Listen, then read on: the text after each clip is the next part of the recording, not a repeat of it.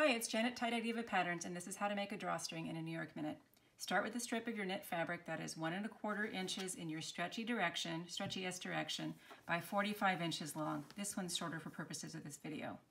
Sew it with a 1/4 inch seam allowance and leave your seam allowance intact. If you're sewing with a sewing machine or with a serger, go ahead and leave it there so it winds up inside your drawstring tube. Then you're going to turn it right side out. You can use a number of methods. I'm using a safety pin. They're really not as bad as turning a woven spaghetti strap right side out because your knit will stretch around a safety pin or your tube turner, whatever you're using.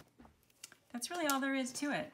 This will be 45 inches long. You'll tie a knot in the end to finish it. You can make it out of sweater knit. This one's a thick sweatshirt knit. This one's another stretchy sweatshirt knit. And this one's a fun stripy rayon lycra. Just tie a knot in the end and it won't fray.